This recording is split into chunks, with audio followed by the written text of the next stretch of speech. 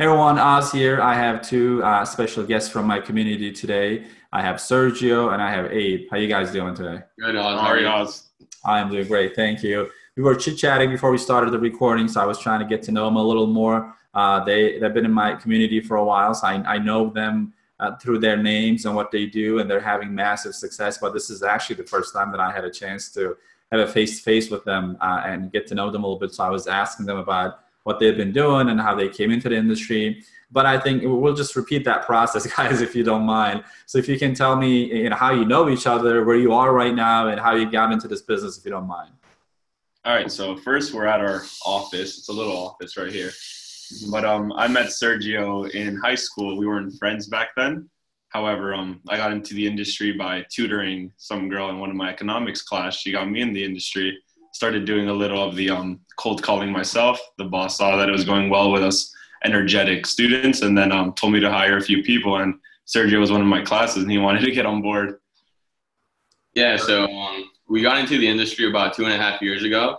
It was really tough when we branched out on our own to, start our own ISO shop because we started off cold calling like any other traditional ISO that starts. That's the only way they do it in the industry, or where we were working, it was only cold calling. They weren't doing any marketing, any other strategies to get in clients. And they were having massive success because they had been doing it for almost 10 years. Mhm. So, they knew the industry. They knew how to talk to these guys.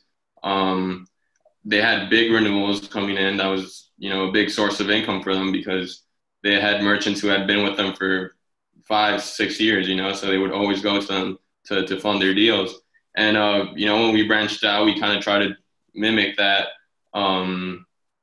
flow that we saw in that office. And it was tough just because we were kind of relatively new to the industry. We Yeah. had some experience. We knew how the programs worked and stuff, but just talking on the phone with these merchants, it's not the easiest thing in the world, especially when you have no one to mentor you and tell you, how to, how the rebuttals or how to handle certain situations that do come up when you're on a call.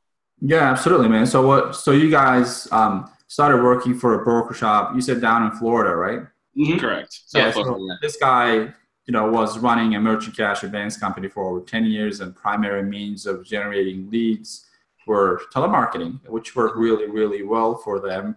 And honestly, back then it worked well for everyone. Right. If they've been doing it for a while, especially since the beginning, that was your means of doing it. I did it that way. I was telemarketing or cold calling. But and entrepreneurial people like yourself have that spark in their brain saying that if it works, it's great for this company. Maybe I can take off and do the same thing and double Exactly. my commissions, Right. especially seeing that renewables is a thing, right? It surprises people when I tell, well, there are renewables and they make a lot of money. Well, it actually does happen if you have a good system in place, right? So you break off and you try your Mhm. own thing, but then you notice, wait a second, it was working there. It's not working here now. What's going on?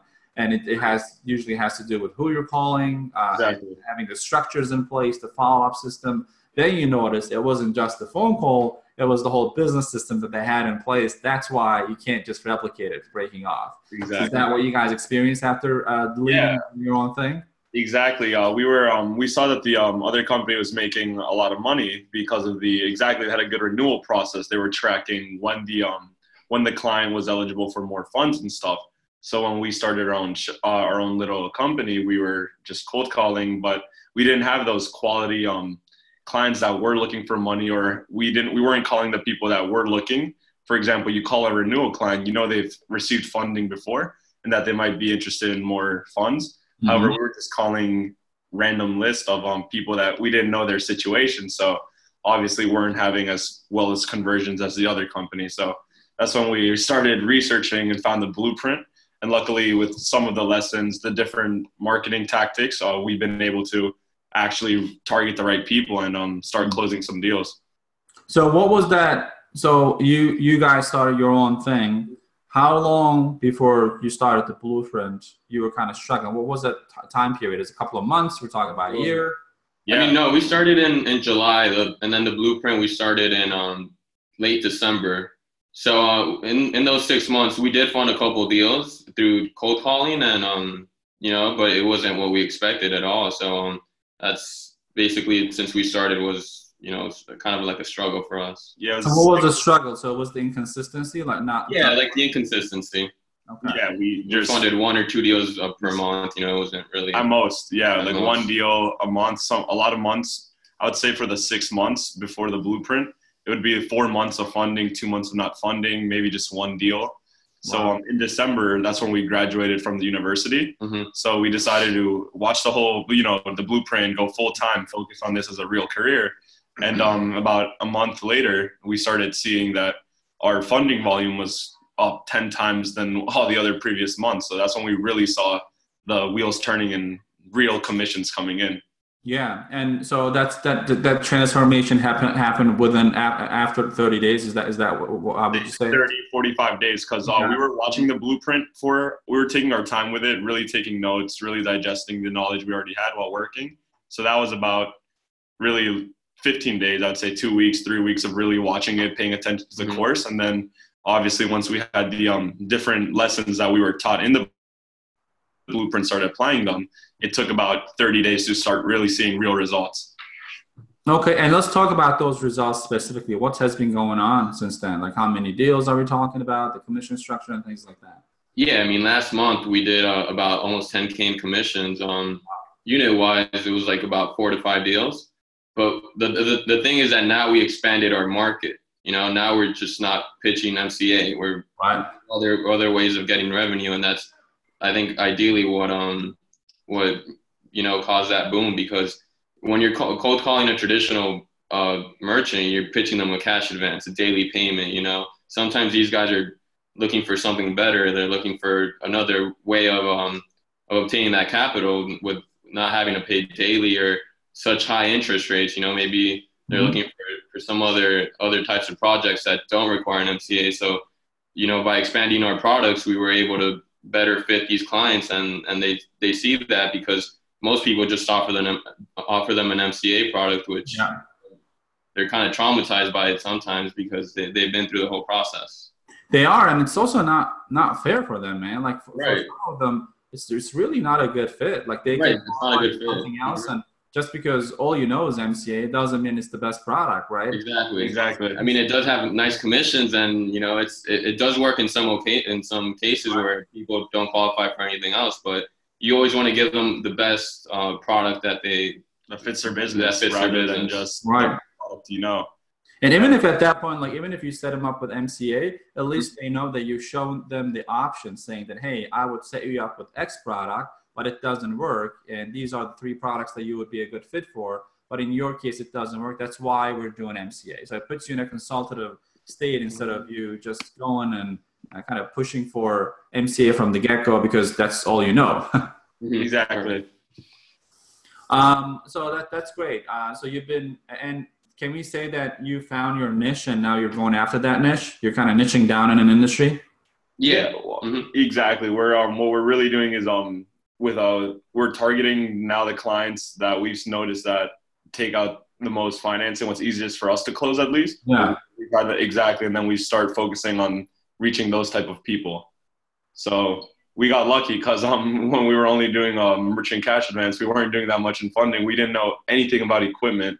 However, we just started, like I said, paying attention to the blueprint, and now we have all of our different products. I'm looking at it right now on the commission sheet. Most of it came from different types of products that aren't MCA, which is for us was very surprising. Yeah, which is what's going to happen when you start diversifying. Like I was telling in one of my YouTube videos that guys who are only, and ladies too, who are only focusing on MCA will have to face more and more competition, right? Because anyone who knows half of it, like 30% MCA, they think they can just jump on the phone and start selling it. And you have more of those doing it. That's why sometimes I get the question, is this industry saturated? Well, it is far from being saturated, as you guys know, but depends on where you look at it from. If you're going to pick up a script that you find on Google and start dialing people and pitching MCA, you have a ton of people doing that, because that doesn't require a system. And if you keep calling at some point, you're going to break something. Like you're going to get some deals funded, but will it take 6 months, 3 months, a year? And when will your next paycheck come from, and where it's going to come from? You don't know, right? It's, shotgun approach. if you try to do that, yeah, there's going to be a lot of competition. But other than that, the universe of alternative lending is massive. Yeah. So where do you guys go from here? What's the goal for the next 6 months? What are you guys trying to accomplish?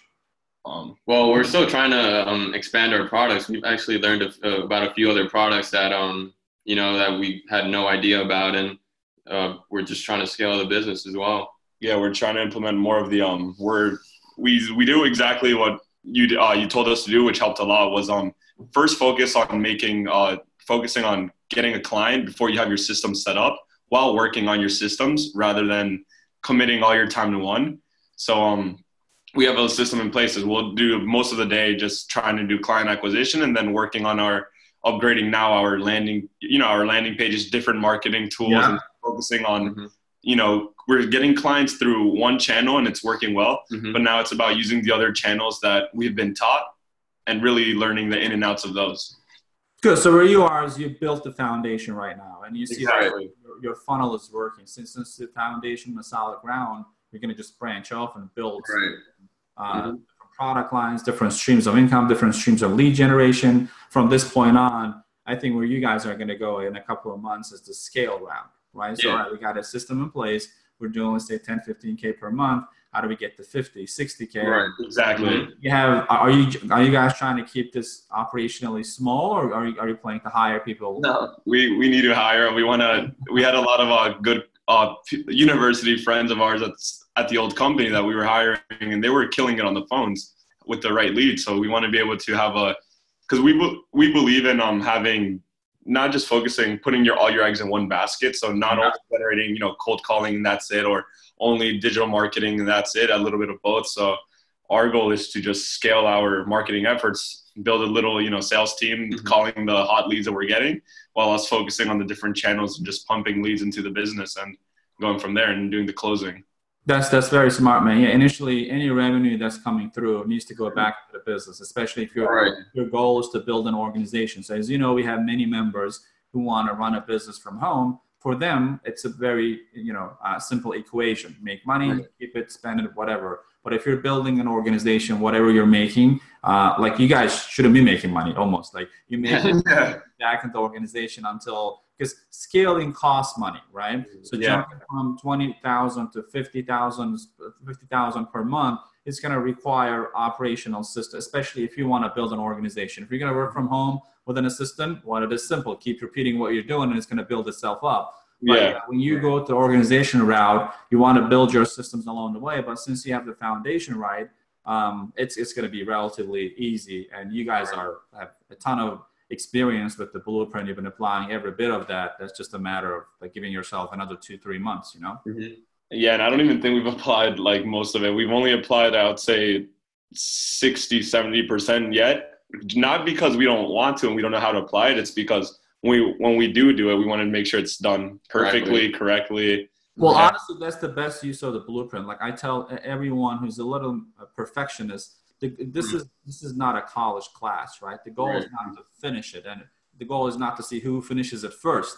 The skill is not on finishing the modules in the blueprint. It is the application. Like if you're going through module 3, you're applying it. Well, you got to tweak it and make it work before you jump onto the next stage and apply that. So you come back and use it as a tool to build your business, not something to memorize. That's not the goal. That's why, as you guys know, we're not teaching textbook marketing. Like, what is the definition of this? We don't care about that. Right. Like, how do you go from point A to point B? And what is the shortest distance? And this is what you need to do. So I think you guys kind of figured out the best way to use it. I know everyone has different learning styles. Some people need to devour everything and come back and do it again. That's normal. But, entrepreneurial people, usually we like to look at things, break them, build them back again, just build a foundation, move on to the next stage. And I see that in you guys. I think that'll work perfectly when you guys are building an organization. Yeah, we've been going step by step. You have experience hiring people, managing people, and things like that, right?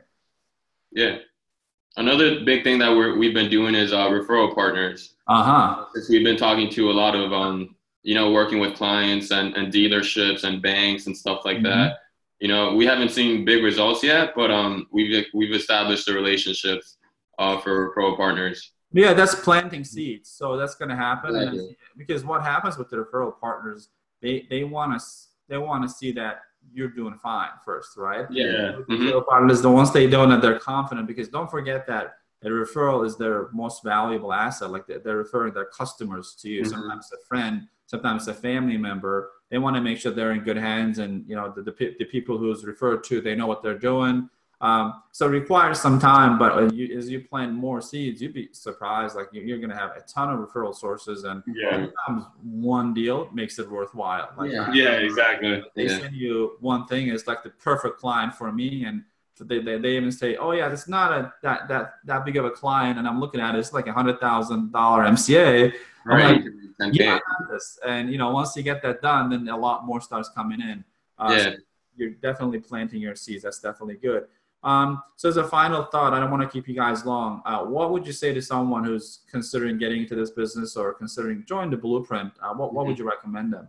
That they can start off, like, what I love about this is low barrier to entry. I mean, me and Sergio were funding like our first 3 deals out of our school library. People would get mad at us, like literally get mad at us because we're trying to like talk to clients, but we didn't want to walk all the way outside because the signal wasn't good outside. So we were trying to keep our voices shut in the library. So look, we could fund deals from there. There's no reason why someone can't fund tons of deals from their house. Like we see Daniel in the videos does it from his home, and like he's crushing it. So the barriers of entries are low. So that's what I love about anyone who's looking to join. It's not difficult to start. Just pay attention, digest it, take your time, and it's really. I mean, if I didn't have prior MCA industry knowledge, I would still think this is the easiest route to go. Honestly. Right. This is kind of like the mentorship you need to start. We've had industry experience, and we didn't know about all these Exactly. sources of income that we were open to. And we had 2.5 years of experience in the industry working for a big ISO shop. So, if you're getting started, this is a really, really great program to learn the industry and learn how you can make money from home or without prior experience. Yeah, Sergio, thank you. And you touched on a great point, because sometimes I get these questions from people who think about joining, and they think that, oh, should I just go work for an MCA company for a year to learn the business? What would you say to that person? No, yeah, And even if they want to go that route, which I wouldn't, I personally, as I wouldn't want to, but I learned a lot more in the course than I would at the actual shop, just because it's a different type. At the shop, they're teaching you how to sell, but here you're teaching about the industry, about the ins and outs, about the different programs, about what there is to offer, about what the actual program is, what you're offering the client, how it can help them.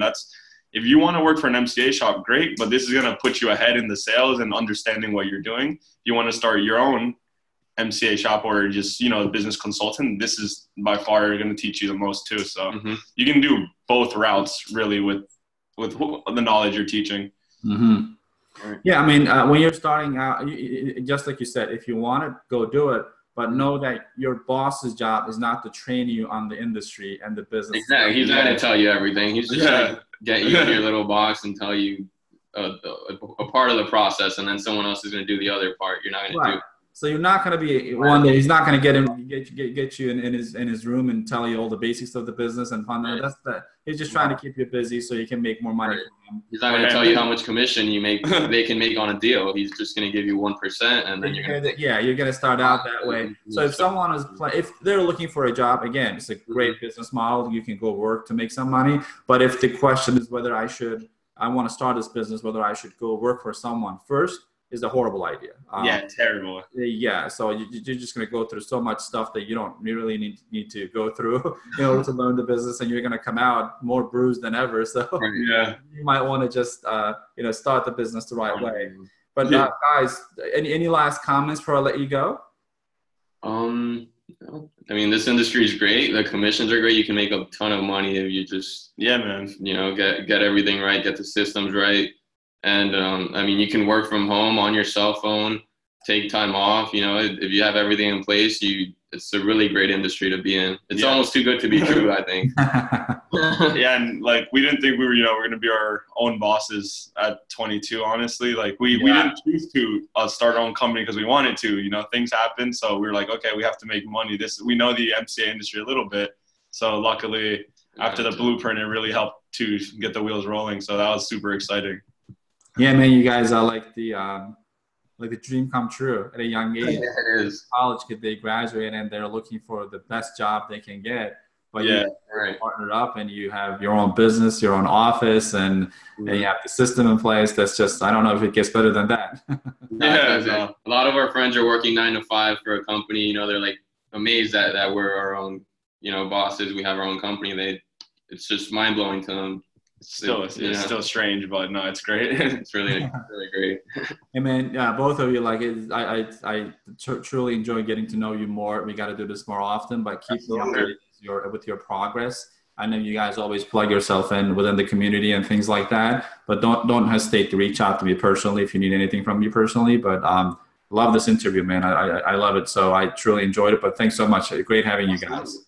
Yeah, no, thank you. You're gonna have to come to one of the mastermind sessions next time. Absolutely. I don't know when I'm going to do it, but I'll let you guys know when I do it. Awesome. Awesome. All right. Take care, guys. Yeah, thanks, Oz. Have a good one. Bye-bye.